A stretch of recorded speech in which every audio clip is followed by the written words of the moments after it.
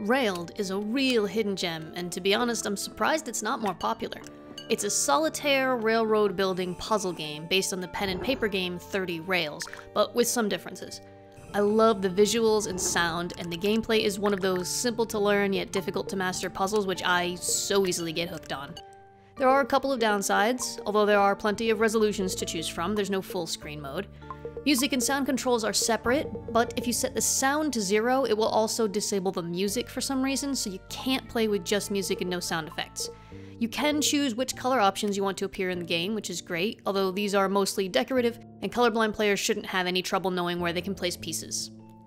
The main issue is the lack of a tutorial. There's an instructions screen, but it lacks some critical information.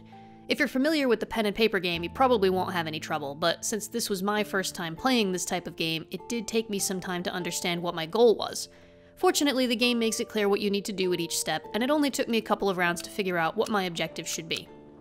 In case you're not familiar with the game, allow me to teach you how to play right now. The rules and mechanics are pretty simple. Your goal is to build railway lines between the different stations, as many as you can, and you get bonus points for connecting a station to the mine or going over the bonus square. At the start of each round, the board is randomized with a color and image scheme and a few mountain tiles which railroads can't pass through. First, you choose a bonus goal, which will give you lots of extra points if you manage to complete it. Then you place the mine on one of the available spaces, then the 4 railway stations at the 4 edges of the board. Then you place the bonus space. Now the game starts. You press the red X button to stop the train moving past in the background. One of the cars will open, revealing a piece of track in the color of that car. You can only place the piece on a square that lines up with that color along the edge of the board. But don't worry, the game clearly shows which spaces are available, so you don't need to keep track of that yourself. If you don't like the piece you've been given, there will be 3 other options below it which you can choose by spending some of your gold.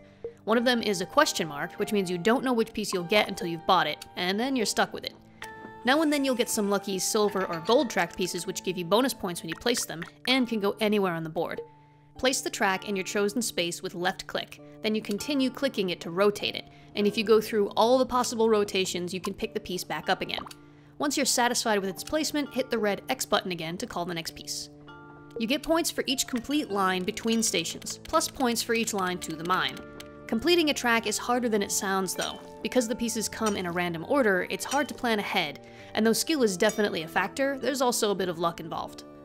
That's pretty much all there is to it. If you like this sort of solitaire puzzle game, you'll probably enjoy it.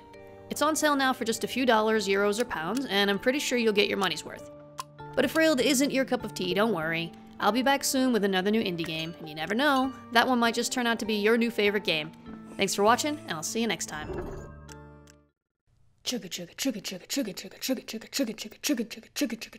Patrons!